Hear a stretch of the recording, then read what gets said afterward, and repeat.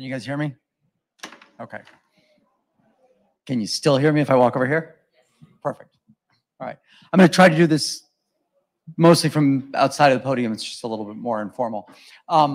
My name is Ben Hron. I'm a partner in the corporate practice group at Brown Rudnick. I'm happy to be here in what is my 5th or 6th year, I think, presenting at Startup Boston Week. And it's a phenomenal event. And so for those of you who haven't been here before, you're in for a real treat this week.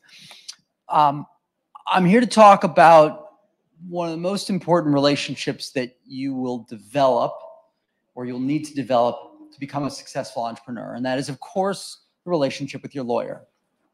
Now, that may sound self-serving, but if you grow a business, is it a little on the left?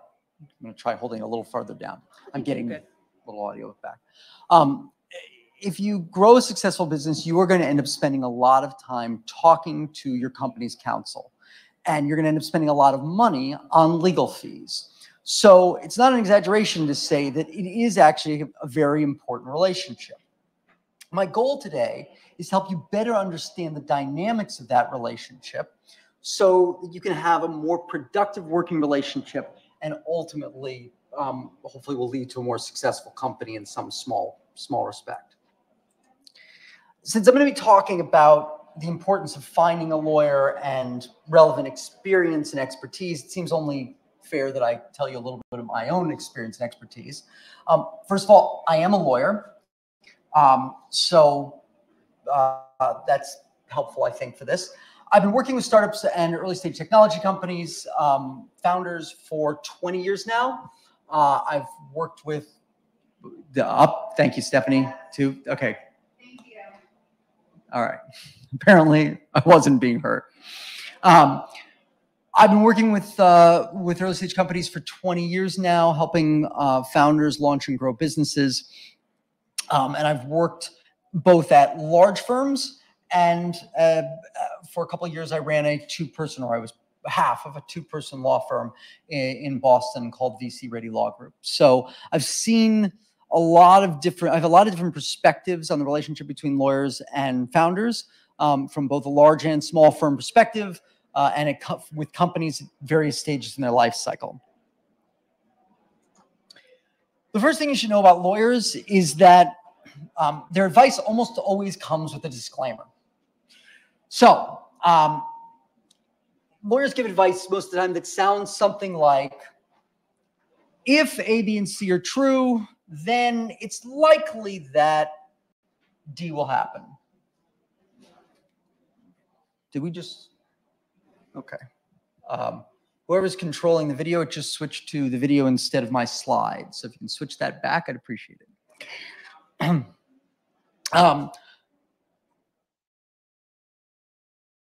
So this highlights a couple of important aspects of the attorney-client relationship. One is, law isn't black and white. Notwithstanding the fact that we'd like everything to have clear answers to it, a lot of law is a gray area. And that means that a lot of times I can't give you the answer to do something or not do something. What I can do is tell you these are the risks involved in doing it, and give you some guidance as to what I think maybe you should do, or what kinds of things might be, there we go, thank you. What kind of things might be typical in a given situation. The second aspect of it is, I'm not the one who makes the decisions. Ultimately, if you were starting a company, you were doing something inherently risky, and you are the one who gets to make the decisions about what risks you want to take. My job is to basically help you understand what those risks are so you can make an informed decision. So the presentation is divided into 5 topics. We're going to start by talking about keys to understanding the attorney-client relationship. Then we'll talk a little bit about finding and retaining a lawyer, what you need, how you need to find a lawyer, how you go about finding a lawyer, when you need a lawyer, the terms of engagement with a lawyer. We'll talk about working with a lawyer, the day-to-day process, communication, staffing, emergency situations, billing and budgets. What everybody wants to know is, how can I spend less money on legal fees? and then briefly talk about what happens if you don't like your lawyer and you want to change lawyers. I'm going to do my best to make it to the end of this and still have some time for questions, but we do have a lot to cover. So if you would, please just hold your questions till the end if you can, unless I say something completely outrageous. And then to the extent that we run out of time, I will be able to stick around afterwards to answer questions in the hall if anybody has them. Fair enough? So to work effectively with lawyers, it's helpful to understand a few things. First, the client is the company, not the individual entrepreneur. Now, this is a little counterintuitive sometimes. Lawyers will refer to the CEO of the company as the client all the time. But the client is actually the company. The engagement is between usually the law firm and the business. So that means the attorney's obligations are to the company, not the individual founder or CEO. And the company is ultimately controlled by the board. Now, at the earliest stages of the company, there's not much of a distinction between the founder, the management, and the board, or even the stockholders. They're usually basically all one and the same. But as your company grows, and particularly when you start bringing in investors who have different interests than yours, you broaden out the board, you will come to a point where you are no longer, if you are the founder, you are no longer wholly in control of everything. And there may come a point where there's a disagreement between the CEO, you, and the board members of the company. And when that happens, it's important for you as a founder to understand that the attorney answers to the board, not to you. And it may be appropriate for you in that situation to go out and find your own counsel so that you can be advised by your own attorney with respect to what's going on with the board. The second thing you should understand is that lawyers usually do not have an equity stake in their clients. Some lawyers will work for equity. By and large, we don't. And there's a reason for that. It creates a little bit of a conflict of interest if I own equity in the clients that I represent. If you imagine, if you will, that we're negotiating an exit for you. We're negotiating a sale transaction. There's an issue that pops up that you ask me about. And I think to myself, geez, if this deal goes through, I stand to make a decent amount of money because of the equity I have in the company. So maybe I downplay the significance of the issue. That's one of the reasons why, for the most part, lawyers do not take equity in their clients. There are exceptions, but you have to be aware, if your lawyer has an equity interest in your company, that their interests are misaligned with yours when it comes to their what they do for a living. Now, this puts them in a different position than pretty much anybody else that works for you, because equity in a company is one of the most valuable currencies that a startup has to pay people with. They don't generally have a lot of cash. So you use equity to pay your advisors, use equity to pay employees, use equity to pay darn near everybody. But most of the time, not your lawyer, because your lawyer is the one person you should be able to go to and say, what do I do here? And they should be able to give you an answer that has nothing to do with their own self-interest as far as the future of the company is concerned. Now, having told you that, I'm going to tell you that the flip side of that is that there is a potential problem with fees, right? So nothing prohibits a client from terminating the attorney-client relationship at any time for any reason. There is a benefit to this. The client doesn't want to be stuck in a bad relationship with a lawyer. This incentivizes lawyers to diversify their client base. This incentivizes this allows clients to feel free to go wherever they want to. But because you have the ability to leave the relationship at any time, the lawyer has a much more vested interest in the short term and making sure that you are paying them on a short-term basis in case they lose that relationship, right? So, and we'll talk about this in a minute. One of the problems that you can run into in a relationship between a lawyer and a startup company is where the lawyer allows, or the company allows, fees to accrue to the point where they are material, right? Where you defer the fees or you simply don't pay the fees. And at some point, there becomes a tension between the lawyer wanting to make sure they're getting paid on the money that's owed versus, basically the long-term relationship, maintaining the long-term relationship.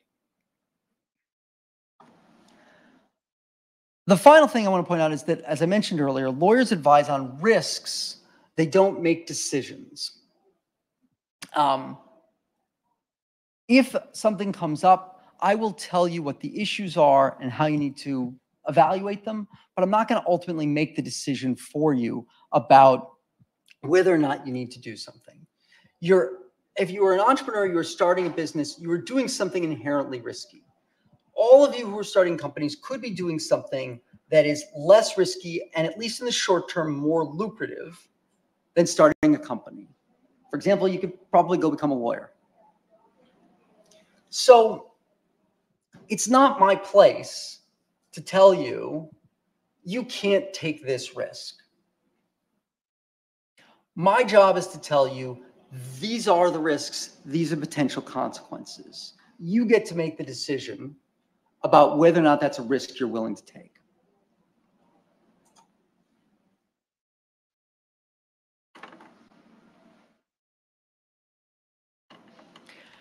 So there are a couple things that, a couple kind of events in the company's life cycle that should trigger you to go out and find a lawyer if you don't already have one. And they mostly fall into two categories. One is you're basically in a business relationship with somebody else. And that could be a co-founder, it could be an employee, it could be somebody you're entering into a contract with, it could be raising capital. Anytime you are doing business of some sort with a third party, there's a potential for liability. There's potential for a dispute, which creates the potential for liability. In that case, a lawyer can help you figure out where the risks are and avoid them or mitigate them. The second place where you oftentimes want to have a lawyer is if you have some sort of valuable property you want to protect. This is particularly important for companies in, say, the life sciences industry, where the technology is fundamental to the business that you're building, right? The patents around that technology are the most valuable asset you're going to have, or maybe the second most valuable after the people. It's a little less significant for companies, say, in the software space, where we don't tend to patent software. There's some exceptions, but for the most part, code is protected effectively by just either trade secrets or the simple fact that somebody else is going to have to go to the trouble of rebuilding it. But there's not a lot of hard intellectual property there that you're looking to protect. The most valuable asset you have if you're a startup tech company is usually the people working for the business, right? So in those two instances, it's usually a good idea, if you don't have one already, to go out and find a lawyer. Once you're actually out looking for a lawyer, there are a few things you should be thinking about. Now, law is a different, finding a lawyer is a little different than finding another professional. If you feel sick and you go to your doctor and your doctor gives you a pill, you go home, you take the pill, you feel better. You can be pretty certain that the pill helped you, or at least it didn't hurt you. Law isn't like that. You may never find out whether the contract that your lawyer gave you was well written or not. Because the only time you ever find out if something's a problem is if there's a dispute with the other party. Right? And because of that, it's very hard to tell the value of a lawyer without secondary criteria, secondary indicators of value. And the best one by far is referrals. Referrals from people you know are helpful. Referrals from people in the same space is much more helpful. If you are a founder, go to other founders, talk to them about who they like, using, what the pros and cons are, what they're looking for in a lawyer. Subject matter expertise of the lawyer, subject matter expertise and experience is absolutely critical. If you're starting a company, you want to hire a lawyer who has experience helping companies get off the ground, because there are a lot of aspects of the relationship that are particular to that particular stage in a company's business. And again, we'll talk a little bit more about them in a second. But what you don't want to end up with is a situation where you're working with somebody who is not familiar with the struggles that a startup faces, and in particular not familiar with the cash crunch that comes oftentimes with being an early stage company. Slightly lower down on the list is the lawyer's industry expertise, experience, and relationships. Those are valuable, but also something that, unless you're in an industry, say like life sciences, where you might need particular technical expertise, oil and gas, where there's a lot of regulations, unless you're in a highly regulated area like that, or an area where the expertise is very specific, you don't necessarily need a lawyer that is that has a particular knowledge of your industry. You can find somebody who practices generally in tech, right? For example. A third aspect is personal chemistry. I like to refer to sort of the 4 a.m. test, which is you want to make sure your lawyer is going to pick up your call at 4 a.m. if you need them to, maybe 5 a.m. My best worst story on this is about 7 years ago, I closed a deal for a client, a financing deal for a client, the day before I left on vacation. And my wife and I flew to Italy, and 24 hours later, I'm in Rome, and I get a phone call from the client. Now, before I left, the client had very nicely said to me, "Have a nice vacation. Thank you very much. Won't talk to you until you get back." So I'm a little nervous about this, but I let it go to voicemail. So then I get a voicemail, and then I get a text. And then I think, okay, something's wrong. I spent about 2 hours that evening and probably in excess of 10 hours that week in various parts of Italy talking to the CEO and the board about what was going on.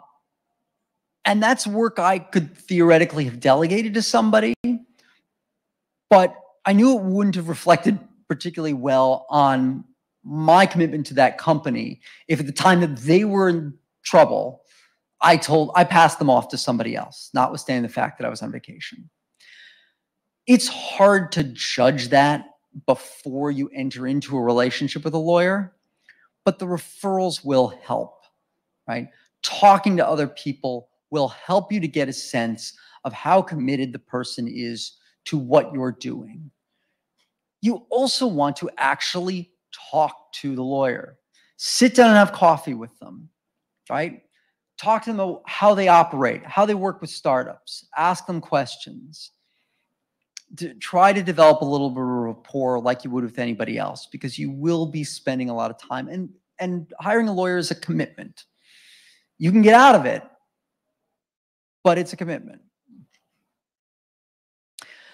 Next on the list is rates and fee structure. Now you might be wondering, why is this so far down on the list? And the answer is that rates and fee structure, if you've got the right attorney, are somewhat malleable. If you're going with a solo lawyer or a small firm, you're going to find lower rates typically and less flexibility on payments. When me and my partner were part of a two-person law firm, getting paid every month was essential because we were using that money to pay our bills. At a larger firm, you'll have larger fees, you'll have higher rates, but the firms usually have a lot more flexibility as to how they bill, when they bill, discounts, deferrals, stuff like that. So there's a trade-off. And ultimately, there's not necessarily a right answer. If your company is growing quickly, a large firm may be advantageous because you're going to need a lot of expertise, and it may be beneficial to have a one-stop shop even if it costs you more money. But it's hard to say. Again, the important thing is to find a lawyer that you trust and like working with, because they will help you manage it, whether it is within their firm or whether it is with other firms. Last on the list is relevant expertise and experience to the other partners at the law firm. Again, if you're going to a larger firm, that can be incredibly important for particular sectors and particular sectors like life sciences, like oil and gas, maybe like crypto, AI. Ultimately, most large firms are going to have the expertise that you're looking for. So the particular firm may not be as important as making sure that the primary relationship you have with the lawyer is a good one, because they will help you find the right people within their organization, within another organization.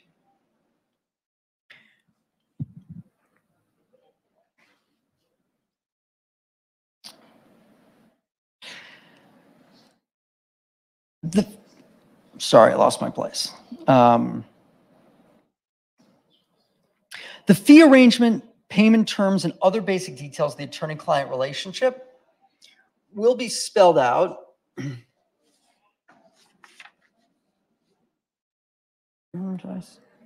We spell out in an engagement letter. The engagement letter will list out the hourly rates of the attorneys or the primary attorney, as well as usually a range of the attorneys that might be working on the work, or at least the range of the attorneys at the firm. If there are any specific arrangements around deferrals or caps or fixed fees, that'll also be outlined in the engagement letter as well. Now, there's a couple of different ways in which lawyers can bill you. The typical one is just hourly rates. Hourly rates are pretty straightforward. Certain number of hours multiplied by the billable rate ends with the gross rate.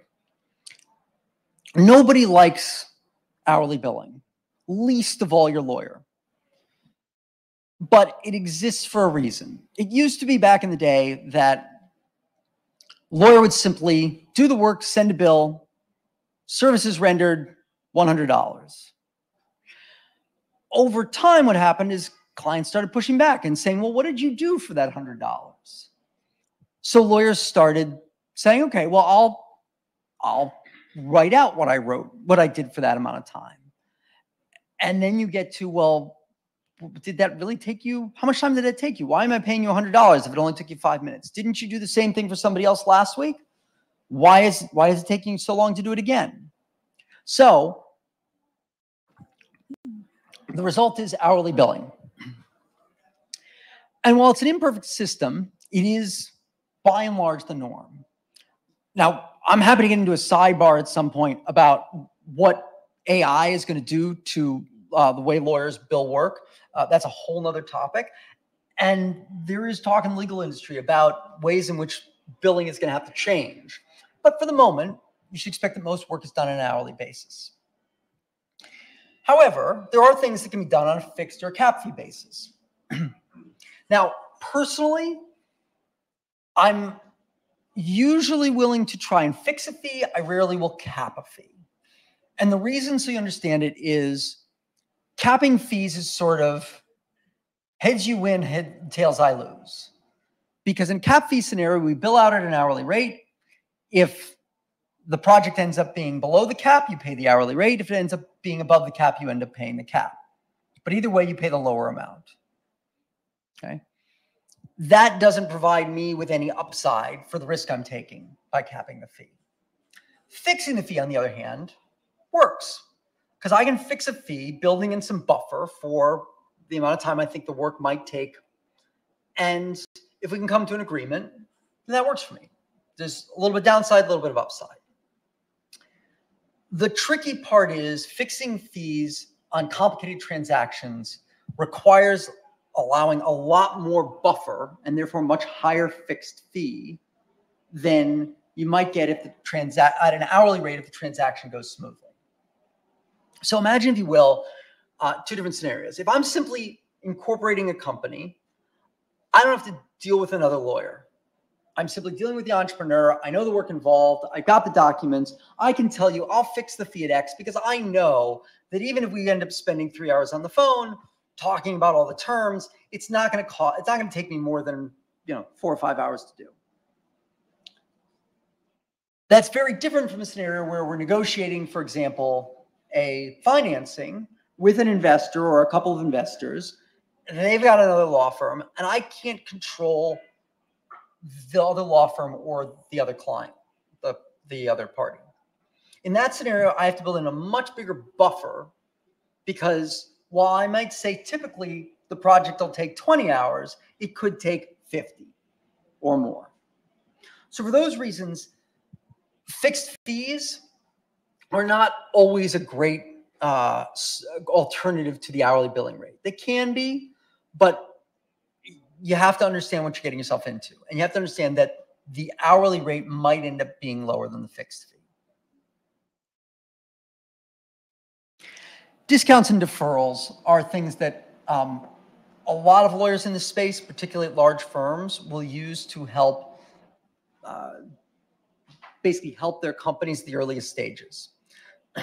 Discounts are simply taking money off the top. Deferrals are you can pay me later. Right?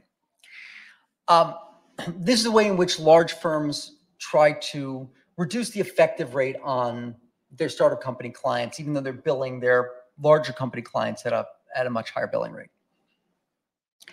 You should absolutely ask about discounts and deferrals when you're talking to potential counsel and find out what their policies are and whether they're able to do it, whether they're able to put it into your engagement letter. Discounts, in my experience, are pretty common, at least for a period of time. Usually from inception to the time you raise a certain amount of money, law firms are pretty willing to offer discounts off their what's called rack rates, their typical hourly rate, to give you a chance to get to raise capital so you can pay their normal rates. Deferrals are less common and typically reserved for situations where there is some sort of relationship, either pre-existing relationship with the lawyer or referral in from a third party. So for example, if you were connected to your lawyer through an investor that you are working with, you're much more likely to get a deferral deal than if you're just coming in cold and talking to the lawyer. Because from the from the lawyer's perspective, that deferral is a risk. It's an investment that you're making in the entrepreneur and in the business. And if I was any good at evaluating whether or not a business was going to be successful, I'd be a venture capitalist. So I'm taking a risk without the same kind of upside reward that another investor gets, because ultimately the only thing I'm getting back at the end of the deferral is the amount of money I was supposed to get in the first place. Effectively, I'm losing the time value of that money. So deferrals are put in place in situations where there's usually an additional incentive. It's additional incentive to come and work with the law firm.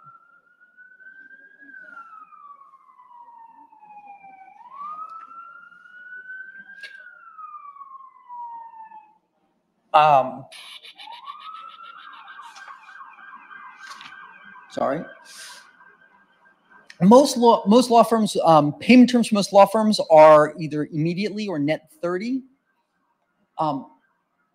Sometimes you can negotiate longer payment terms, but lawyers generally expect to be paid pretty promptly, again, absent deferrals. And lawyers usually are looking for retainers of some sort from their startup company clients. That's not usually a large amount of money, but it might be a large amount of money for you, right? Typically, our retainers right now are around $5,000. We will cut it below that in certain circumstances. Again, depends on the circumstances. Referrals help. But it's $5,000 because most of the time you're going to run through that $5,000 pretty quickly, even in just incorporating the company.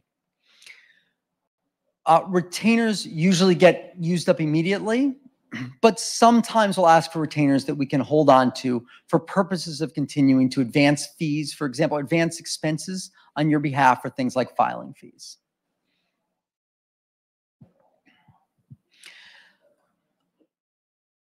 When you get an engagement letter from a law firm, please read it.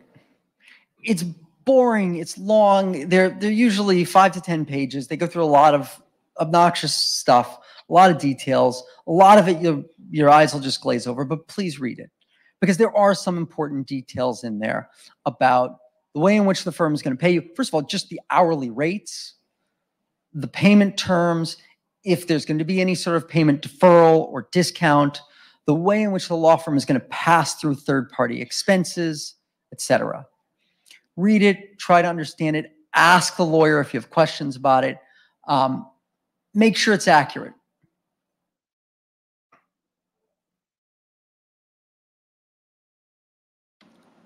Oops, can't do that.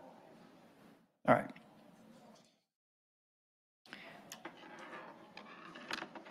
So once you've hired a lawyer, the most important thing you can do to maintain a productive working relationship is to keep your lawyer in the loop about developments with your business and your plans for the future. Keeping your lawyer informed will allow him or her to help you avoid the pitfalls and facilitate proper staffing of work to help make the work more cost effective for you. Both of those things will save you money.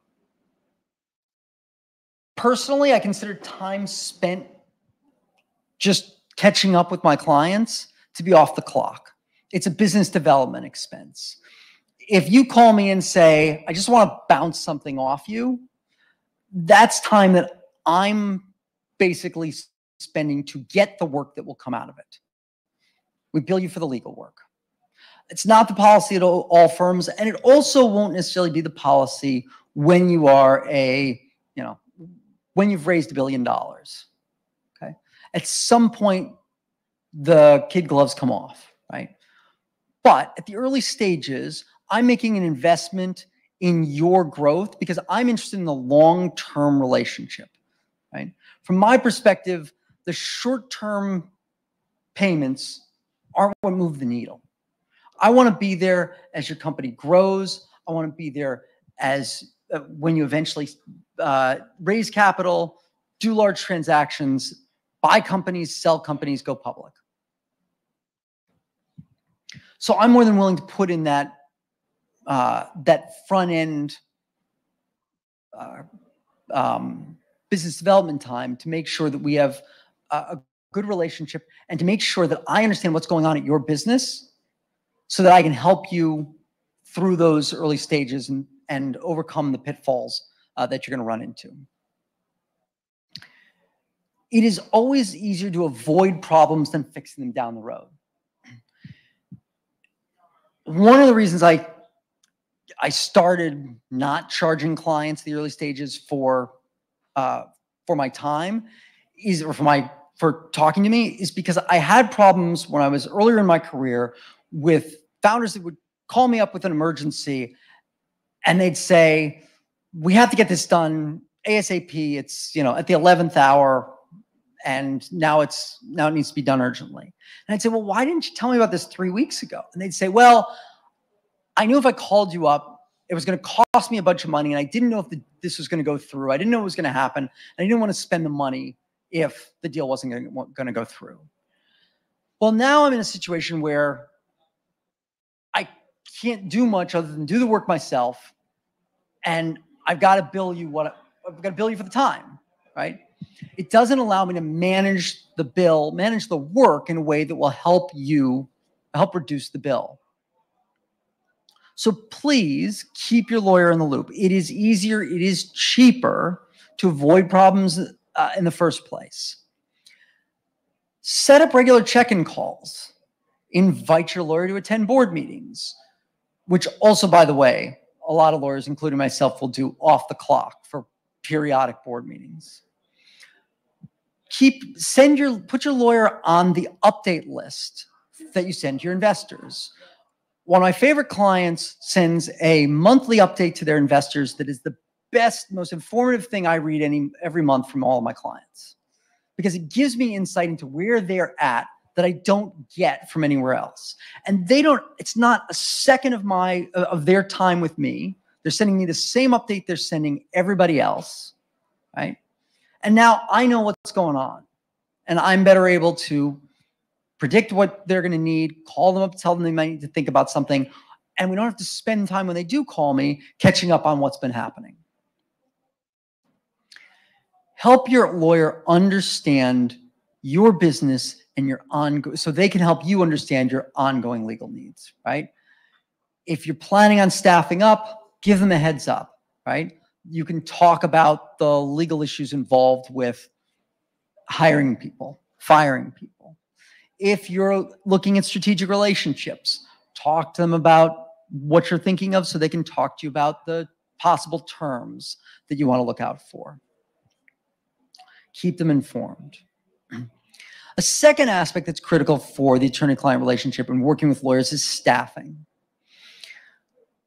If you're at a larger firm, not all the work is going to be done by the lawyer, the principal lawyer that you have the relationship with. Over time, you will end up working with a number of lawyers at the firm for usually one of two reasons. Either A, particular subject matter expertise, intellectual property lawyers, employment lawyers, tax lawyers, or B, because their associates at the firm simply have a lower billing rate, and it's more cost effective for, in theory at least, for them to do the work than for me to do the work. Now, since we're having a transparent conversation, if my billing rate is twice what the associates is, but I'm 3 times more efficient, it's actually better for me to do the work from your perspective. But I have to train the associates. I have to teach them how to do the work, which means I've got to give them the work to do. So it is on me to make sure the bill gets managed in a way that doesn't end up costing you more than it would otherwise. And we'll talk about managing bills in a second, so I'll come back to that. The trick about staffing, as I mentioned a second ago, is that I have to have time to staff things in the appropriate way. So if you call me with an emergency, I have to staff it with whomever is available. And usually that means me.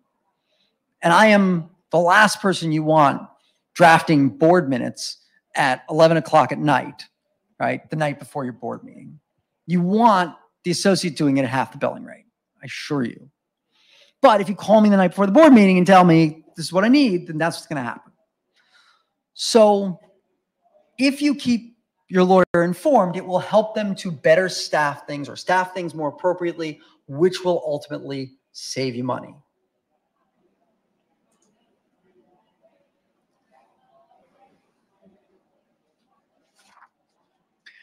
When it comes to day-to-day legal work, there are a number of things that you can do to help control fees. Work with your lawyer to prioritize the legal work. If you have a bunch of things that need to be done, your lawyer can help you prioritize the order in which they need to be done, right? From a legal perspective. You may have patents that need to be filed within as soon as possible. You may have an employee equity incentive plan that could probably wait a month. You might have contracts. You might have various issues that you want to make sure get done, but they don't have to be done right now.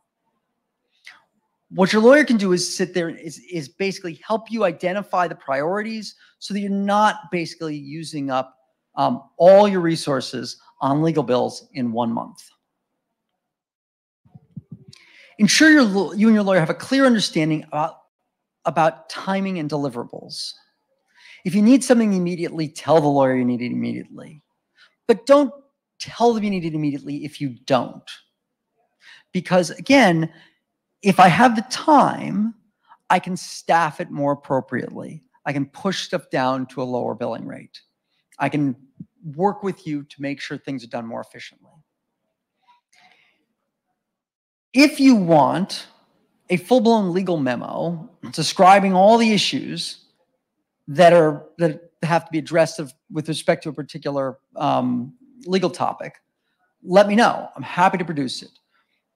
But if you just want a bullet point list, tell me that. We should have that conversation. Now, to some degree, that's on me to ask you, but don't be afraid to affirmatively say, look, I don't need a 10-page memo on this. I don't need a 2-page memo on this. I just need a quick few points that I can consider or a quick 10-minute call. Because again, what you don't want is to suddenly be paying for, or at least charged for, a document that is not what you needed for that particular situation. Right? I've already talked about don't try to avoid unnecessary rush projects. Don't set artificial deadlines. Consider handling some of the administrative costs yourself if you're particularly cost sensitive. There are certain things that you can handle or somebody else on your staff can handle that you don't need to be paying me or one of my colleagues for. One classic example these days is cap table management. If you're familiar with services like Carta, they've basically taken a whole bunch of stuff that lawyers used to do for their clients on Excel spreadsheets, and they've put it all onto they've packaged it all nicely into a little software as a service, and it's great. And while you will need your lawyer for some aspects of it, once you've got the hang of how Carta works and the type of information you want to include, you can manage a lot of Carta pretty easily. And that's a lot of time that you can save, or a lot of money you can save by not having your lawyer do that work. If you do have an emergency, please tell your lawyer as soon as possible, because it will be much easier for me to help you through it and help you manage the costs involved if I know about it sooner rather than later. Don't wait and tell me, again, at the 11th hour.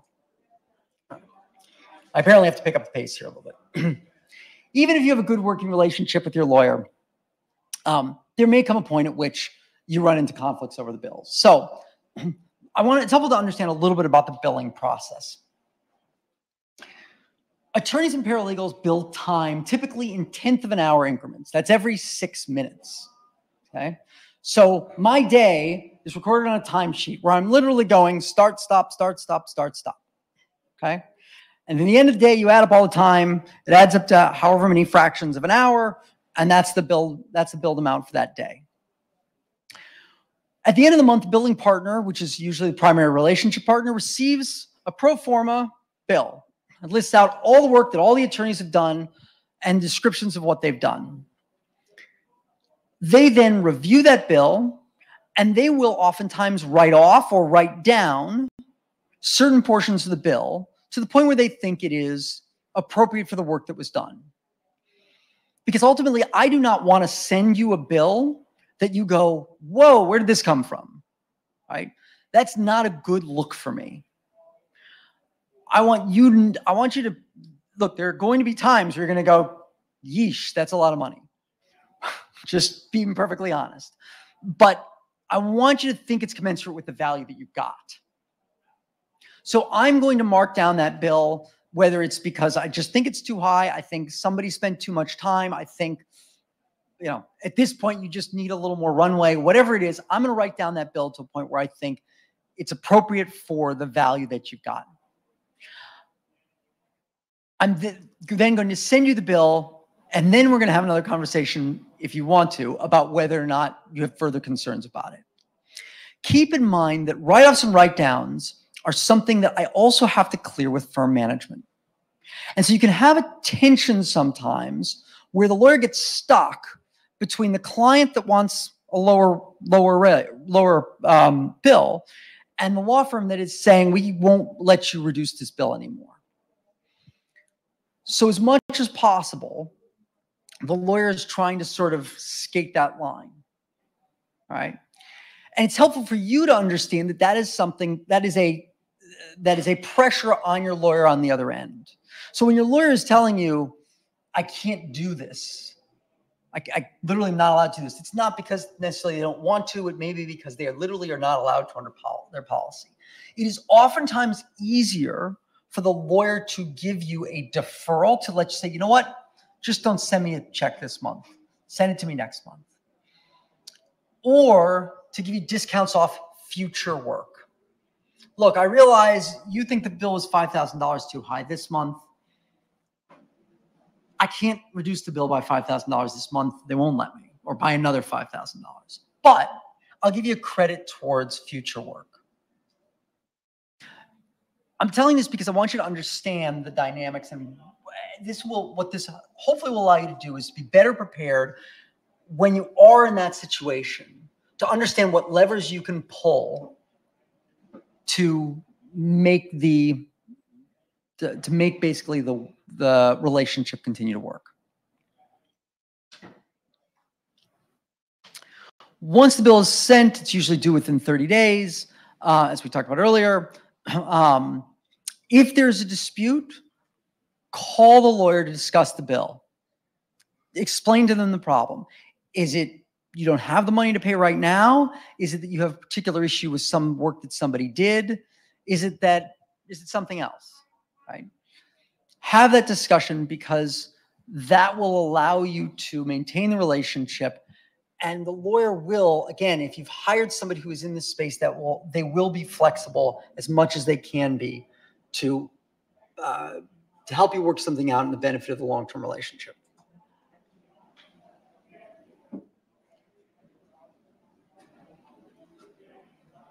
Billing rates typically increase annually, usually by the rate of inflation, sometimes a little bit more. Legal fees will grow significantly as your company grows. So I've listed out there a rough sense of fees for typical transactions. I can't tell you the number of times I've looked at projections, financial projections for companies that show legal fees at a constant rate for 2 to 5 years into the future. And it's usually at like $2,000 a month. It won't happen. As you grow, your legal needs will increase. And your projection should reflect that. If for no other reason, so that the investor you're presenting them to actually knows that you're thinking seriously about the costs that you're going to incur in the future.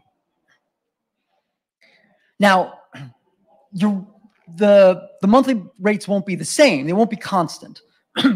So where I say it might be $2,500 to $10,000 a month after you've raised capital, it's not going to be that way every month. There may still be months where you don't talk to your lawyer at all and there's no legal bill. But there will also be months where it's $30,000. So plan accordingly.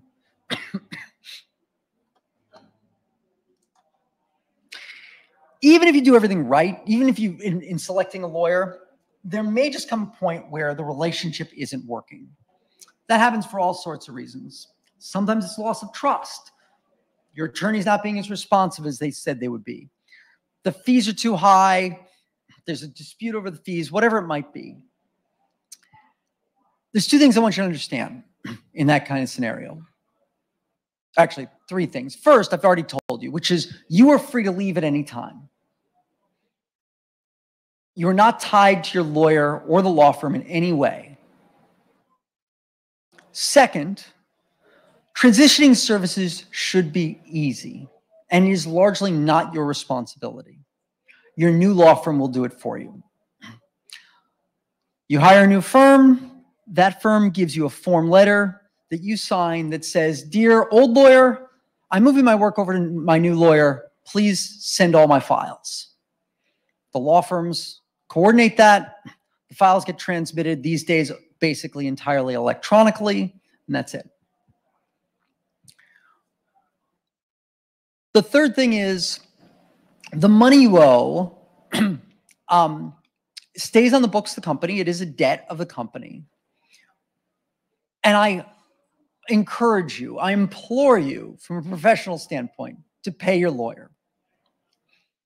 But they're probably not going to chase you for the money unless it's a significant amount of money. I hate to admit that, but it's true, right?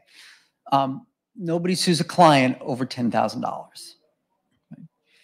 you get up into the six figures and you're going to start getting some phone calls, but nobody sues a client over $10,000, right? I would ask you, if you were going to switch lawyers, to call your lawyer and tell them that. I have been on both sides of this. And I know ghosting is a thing these days. Please don't ghost your lawyer. They've put a lot of time and effort into the relationship. And the startup world is a small community, right? And we're all repeat players in this space. And you never know when your paths are going to cross again or in what context. So please be professional, and your lawyer should be professional too, right? It is a difficult thing to be fired. It's kind of like being broken up with. It's not easy. Nobody likes it. But at the end of the day, we're all in the same community. We're all trying to build things together.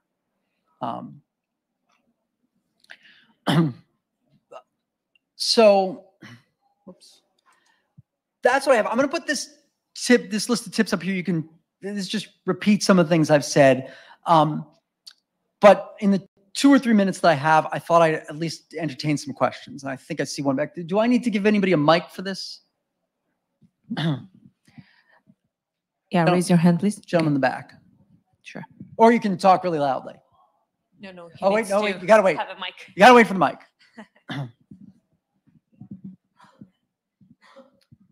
Thank you. Yeah, thank you for the presentation. It was wonderful. I'm curious, what are your thoughts about having a few different attorneys, startup attorneys, some that are a little bit on the less expensive, like you said, side for the hourly that can do the easier, not as difficult things, but then the, more expensive ones like Brown Rudnick that, take care of things happen. I think that if you've got subject matter expertise issues, like if you want to hire a different patent lawyer and a different corporate lawyer, there may be reasons that sometimes works at the earlier stages. And even sometimes as companies get larger, they may still use different law firms for specific areas of work. I think hiring 3 corporate generalists just because you want to send one set of things and one another is probably a little penny wise and pound foolish, because you're not going to save that much money. The larger law firm is probably going to be willing to cut you a deal on rates for a period of time. And if they're not, you can find somebody else who is. I mean, it doesn't really, the inefficiencies involved with doing that probably outweigh the benefits. And I've never seen it work, because ultimately what happens is then when you go to if at some point, if you've had somebody else, let's say you have a small firm or solo firm do your basic corporate governance work, and then you go to raise capital and you go to Brown Rudnick to help you raise the capital.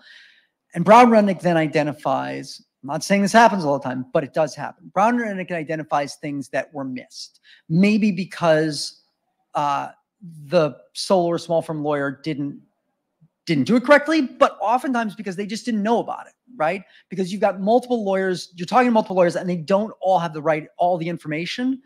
And so something got missed. And then you've got to redo the stuff in connection with the financing. And now you're putting your financing at risk because of some, basically because you saved a couple of dollars on legal fees. So my advice is not to. Hi there.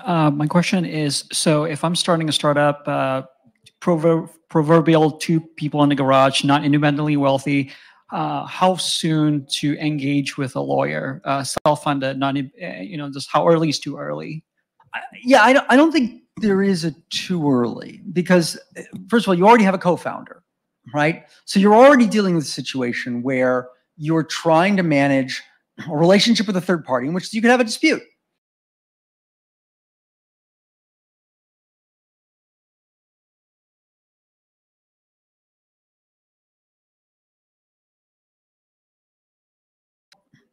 And what claim do they have on the assets of the company? I think, again, from the penny wise, pound foolish kind of scenario, or book, it is better for you to find a lawyer that can help you put something together relatively inexpensively to memorialize that relationship in the way that you want it memorialized. And if you need to, find a law firm that will either defer the fees or fix the rate, give you some time to pay it. But you should, if you are, there are a lot of law firms in this city, to say nothing of the larger country, that are in this space doing this work, looking for clients. You can find somebody. I assure you that if you are out there networking at Startup Boston Week or elsewhere, you can make a connection with someone who will refer you to a lawyer who will give you some sort of deal on that kind of stuff. Oftentimes that kind of work can be done at a fixed rate because I'm not negotiating with a whole bunch of different people, right? So I understand it's still costly, but it shouldn't be cost prohibitive. Fair enough? Although we lost our virtual folks over there, we Okay. still have some time here in this room, Okay. so we can maybe Okay. take a couple more questions. Sorry, I didn't get sent You chance had to one, invite right? virtual folks. Thank you. This has been very helpful. My question is, are there any other red flags in the selection process for working with a lawyer? Resisting the urge to tell some sort of joke about people who aren't 5'8", brown hair. Okay. I think I told the joke anyway. Look, red flags. I don't know if I wouldn't call it a red flag, but something to look out for. Make sure the person that you're developing the relationship is actually, you're not going to get a bait and switch, I guess what I would say. You know, there are some firms out there, prominent firms in the startup tech space, where you will meet the partner through a relationship or at an event, you know, through an investor or an event, and they will sell you on how great they are and how much experience they have working with startup companies, et cetera, et cetera. You will sign the engagement letter and you will never talk to them again because they've got other clients they're servicing and they're going to pass you off to maybe a junior partner, maybe an associate, but by and large, you're not going to talk to them again.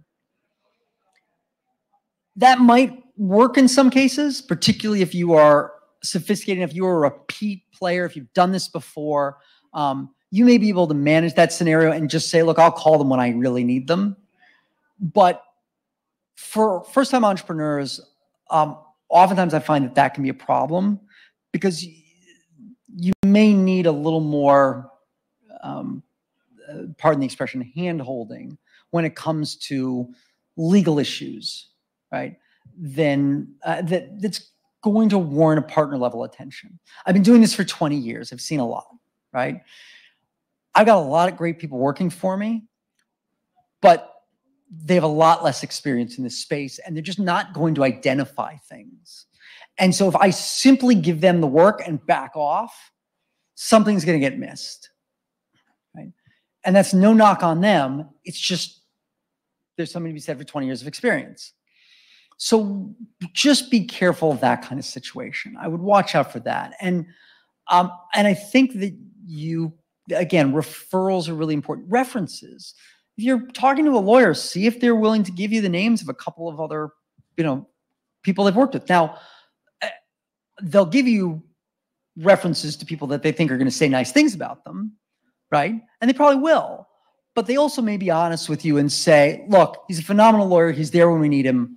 But, the rest of the time I dealt with whoever, right? And if that's okay with you, that's fine. But make sure you know what you're getting yourself into. Fair? Anybody else? Oh, yeah, go for it. How's it going? My name's Calvin. Thank you for the presentation. I was just wondering what the process looks like if you feel that your lawyer misrepresented the risks behind certain business decisions. Speaking purely hypothetically, that's I guess I'd say that's tricky. I mean, if you're looking for recourse against the lawyer, talk to a malpractice attorney. I'm not my area of expertise, but that's a hard one because at the end of the day, the risks are oftentimes pretty ephemeral, right? You know, I mean, look, there are situations where it's pretty concrete. Okay, so I'll give you an easy one.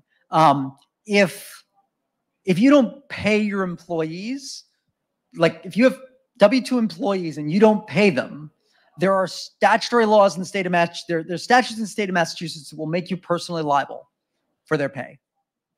Right? Now, I'll also tell you that most startups that I work with violate that law because they almost have to, but you have to understand that risk. That's pretty black and white.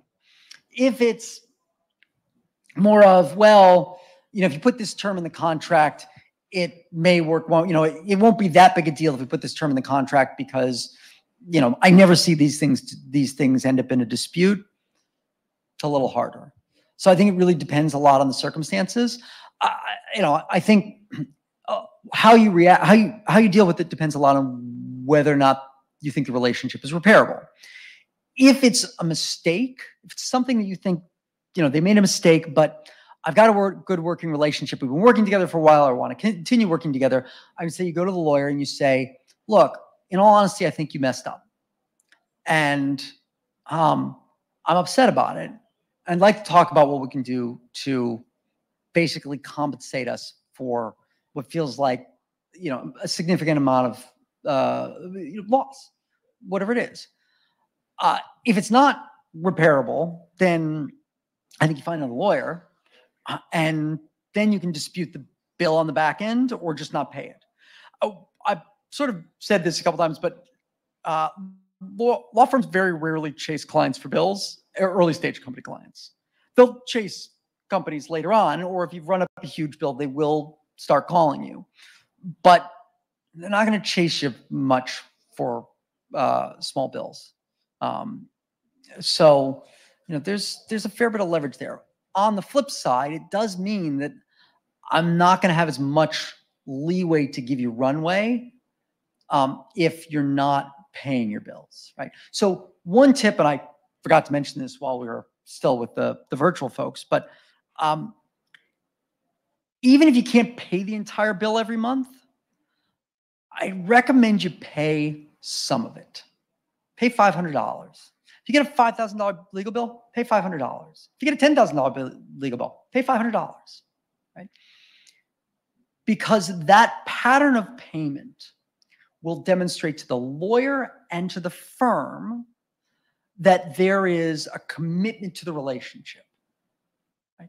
And that will make it much easier when you really need it. When you really need that additional runway, it'll make it easier. Right? Ideally, you pay the bills, you know, on an ongoing basis. Certainly, lawyers expect to get paid when there's a financing. If you've got money coming in from an outside source, the lawyer expects to be paid whatever they're owed, right? But if there's just routine day-to-day work going on for a couple months, and you end up in a situation where 1 month you can't make the payment or all the payment, just pay some, right? Because that will help generate a lot of goodwill. Anybody else?